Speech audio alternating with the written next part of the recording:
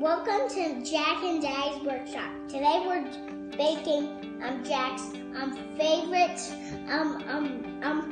turkey meatballs. About 3 or 4 months ago, my dad was in the hospital. He was going through some issues, and I thought it was important that he start trying to eat a little healthier. So Jack decided he was going to make something for me to learn how to cook for Pops, because everybody in the family knows I can't cook. We're going to blend carrots and spinach. A fun way that we wanted to give her some recipes was that Jack and I made a video of Jack making these famous meatballs, as he calls them. Add your egg and your turkey right into a big. My dad's reaction to the video was he absolutely fell in love with it. He had called me and said he had watched it at least 30 or 40 times. But we didn't think anything else of it, and then we found out that my son's mother-in-law sent in the video to Jennie-O. It was nothing more than, hey, check out this video of my grandson. He made this great recipe using your product. Just thought you'd like to know. My mother-in-law sent it to Jennie-O, and here we are today. 34. There's 34 meatballs, yay!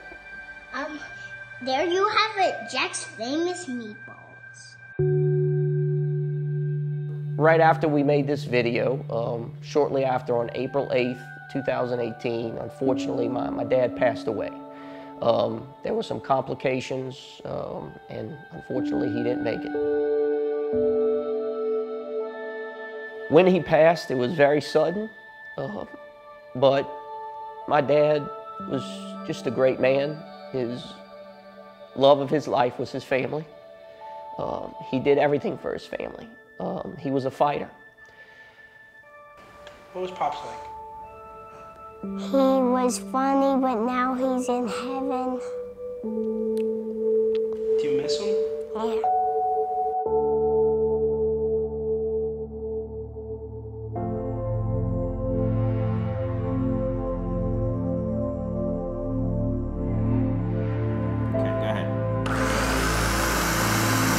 This morning, a camera crew arrived to take video of Jack and Chef Ron making meatballs in our kitchen.